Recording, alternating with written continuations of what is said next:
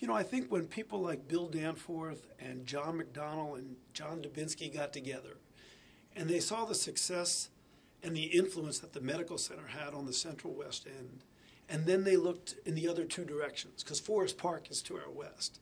But when they looked east and saw the opportunities for Cortex, for a technology, a biotech district, and the opportunities not just to bring human talent to St. Louis, but the opportunity to create an economic development zone that would bring high technology and good paying jobs to St. Louis.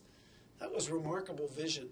And when they looked to the south and they saw the Forest Park Southeast neighborhood and the impact that poverty and crime had on that neighborhood over several decades, and what we could do by revitalizing not only the housing stock in Forest Park Southeast, but also the commercial district along Manchester Avenue.